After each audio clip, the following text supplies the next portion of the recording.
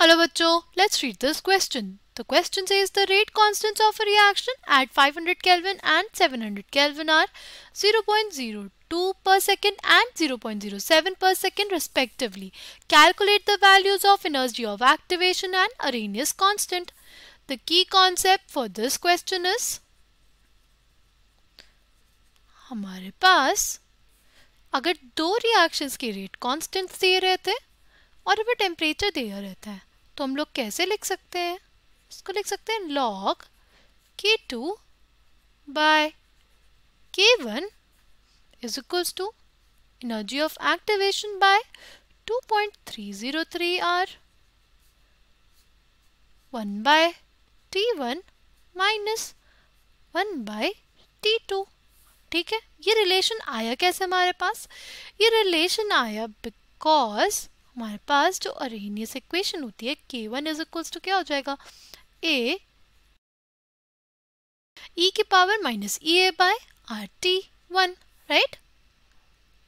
अगर हम लोग लिखेंगे ln ले ले तो लिख देंगे हम लोग ln K1 is equals to ln A minus EA bye RT1, right? और अगर ऐसे ही दूसरे रिएक्शन के लिए लिख सकते हैं हम लोग ln K2 is equals to ln A minus EA bye RT2 bye T2. Now in दोनों को सब्सट्रैक्ट कर दें तो हमारे पास ln K1 minus ln K2 आ जाएगा. ln A कट जाएगा, हमारे पास आ जाएगा minus EA bye RT1 plus EA bye RT2. ठीक, तो हमारे पास क्या आ गया? देखो ln की प्रॉपर्टी क्या होती है? ln x minus ln y हो तो हम उसको लिख सकते हैं टर्म को ln x बाय y. तो हमारे पास क्या हो जाएगा? ln K1 bye K2 is equals to EA bye R 1 bye T2, क्या है? T2 minus 1 upon T1. देख, अच्छा अब हम लोग क्या कर सकते हैं?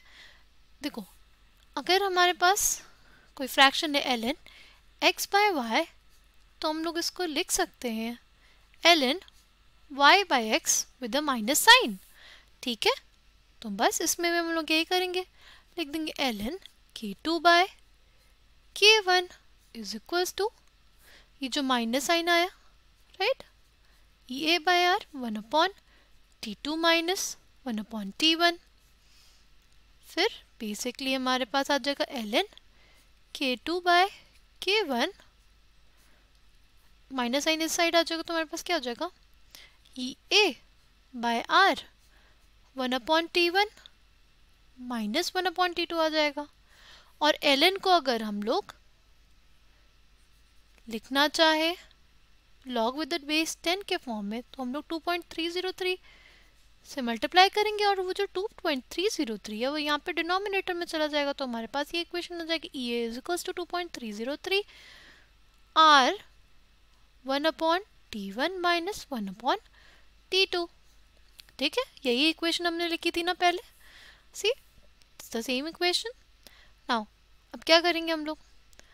अब ना हमें K2 की वैल्यू दी हुई है, हमें K1 की वैल्यू दी हुई है. देखो K2 कितना दिया हुआ है? K2 हमें दिया हुआ है 0.07 पर सेकेंड और K1 दिया हुआ है 0.02 पर सेकेंड. फिर हमारे पास T1 दिया हुआ है 500 केल्विन और T2 दिया हुआ है 700 केल्विन. चलो we'll put the values, right.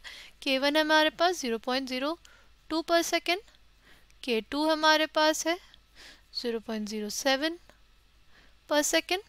We have T1 500 Kelvin, T2 हमारे पास क्या है? 700 Kelvin. ठीक,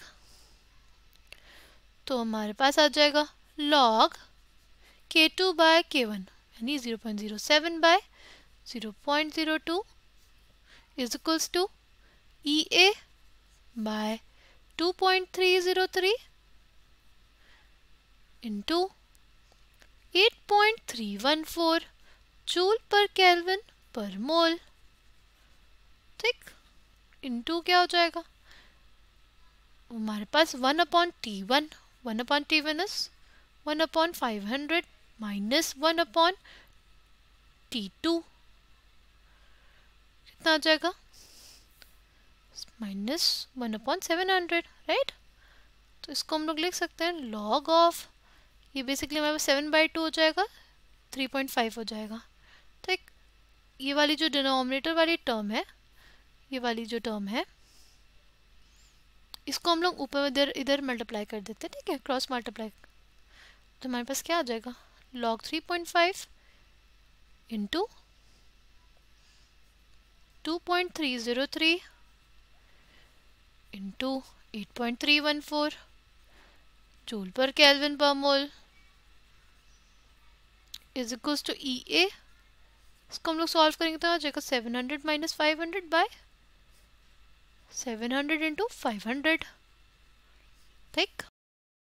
तो हमारे पास क्या हो जाएगा ई ए will ultimately B equals to 700 into 500 into log with the base 10 3.5 into 2.303, ठीक, into 8.314 जूल पर केल्विन पर मोल, ठीक। यहाँ पे हमारे पास केल्विन होगा ना, यहाँ पे भी केल्विन होगा, बाय 200 केल्विन, राइट। क्या होगा केल्विन से ये वाले केल्विन कट जाएगा, ये वाले केल्विन से, और हम कुछ देखो ये जीरो भी कट जाएंगे, ठीक है। हमारे पास अब क्या आ जाएगा, हमारे पास आ जाएगा will come out to be energy of activation will be 18,000। अगर हमने किलो जूल के टर्म्स में लिखना है तो लिख देंगे energy of activation will be equals to 18.23 kilo joule पर मोल, ठीक। अब हम लोग को निकालना है ए की वैल्यू। इस क्वेश्चन में हमने देखा K1 is equals to A into ई की पावर माइनस ई ए बाय RT1, राइट। अब हमारे पास इसमें ln लिखना हो तो क्या लिखेंगे ln K1 is equals to ln A minus E A bye RT1, ठीक। K1 की वैल्यू हमारे पास क्या थी, K1 की वैल्यू है हमारे पास 0.02, ओके। ln A माइनस ई ए की वैल्यू क्या है, ई ए की वैल्यू हमारे पास है 18,230.36 जूल पर मोल, ठीक। डिनोमिनेटर में क्या आ जाएगा R इज 8.314 जूल पर केल्विन पर मोल, इसको मल्टीप्लाई किया गया है T1 से, टेम्परेचर T1 जो हमारे पास है वो था 500 केल्विन, ठीक। जूल पर मोल से जूल पर मोल कट जाएगा हमारे पास, पर केल्विन से केल्विन कट जाएगा हमारे पास, क्या वैल्यू आ जाएगी हमारे पास आ जाएगा ln 0.02 plus 18,230.36 bye 8.314 into 500 is equals to ln A, तक हमारे पास हो जाएगा माइनस 3.91 प्लस 4.385, तक ln A के बराबर। A क्या हो जाएगा हमारे पास, A will be equals to E की पावर माइनस E की पावर 0.4754, ठीक है। ये कितनी वैल्यू आ जाएगी इसकी, इसकी वैल्यू हमारे पास जो आ जाएगी वो होगी 1.6086, इसको लिख सकते हैं 1.61, ठीक है। यानी the final answer for this question is a की वैल्यू जो हमारे पास आई वो आई 1.61 पर सेकेंड, राइट। और हमारे पास एनर्जी ऑफ एक्टिवेशन की जो वैल्यू आई वो आई है हमारे पास 18.23 किलो जूल पर मोल, 18.23 kilo joule per mole. I hope you understood it well. Thank you and all the best.